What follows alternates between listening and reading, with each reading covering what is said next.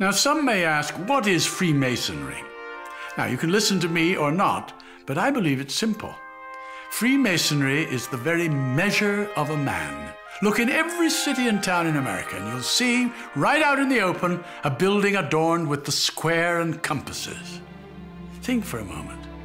Freemasonry uses the oldest tools of antiquity, those tools of measurement used by the stonemasons, like the square and the compasses, to demonstrate and pass on the great truths and wisdom of the ages. We use tools of measurement because Freemasonry believes a man's greatness can be measured, not by his wealth or fame, but by his deeds, his character, his truth, his tolerance, his charity, his trust, his friendship, his love for his fellow creatures.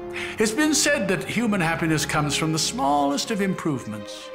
So he that can effect positive change, even by a simple kindness, adds wealth to the common stock of humanity. Freemasonry therefore believes greatness can be seen in a man's positive effect in the world, and that to do good is the best way to glorify God. Where the roots of Freemasonry began, no one can say for certain. They're hidden in antiquity, and perhaps that is best, at least for me. I became a Freemason in the Age of Enlightenment, a time much like you now live, a time of great light, where science had changed the way we live. I only wish that the moral sciences could do the same, because it seems to me that the great religions of the world all provide a moral compass to their faithful. And while each man must wrestle in private with his personal relationship with God, Freemasonry offers an ecumenical brotherhood, a fraternity composed of men of all religions, founded on the practice of the great moral and social virtues. And that's why you see on our symbol the letter G.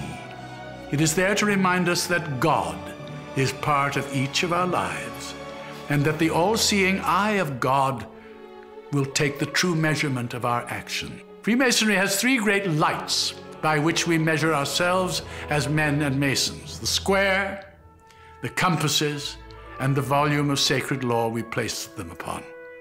That sacred book, one revered by the individual Mason, is where we take our oaths, lay the foundation of our lives.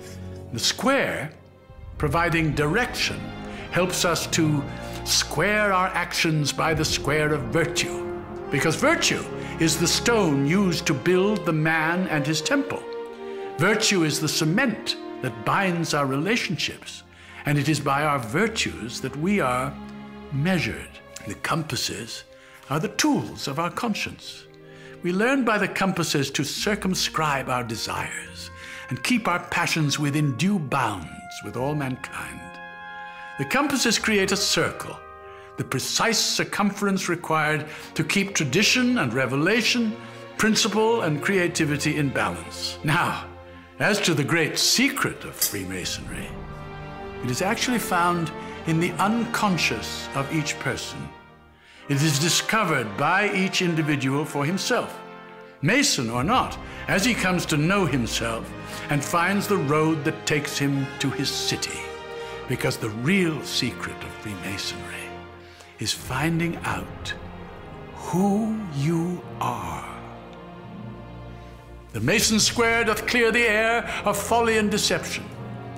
The rule is straight, the angle clear, for greatness has direction. By the compasses abide the points within so far and wide. No pleasure sway nor profit tempt these bounds of Mason pride. Greatness, what your virtues are, good deeds practiced wide and far. And that secret of Masonic love is learning who you really are. For the great book knows what man can't hide, a life that's measured from inside. And on that book, that oath we took, and we will break it never, but stand by this, and this, and this, forever and forever.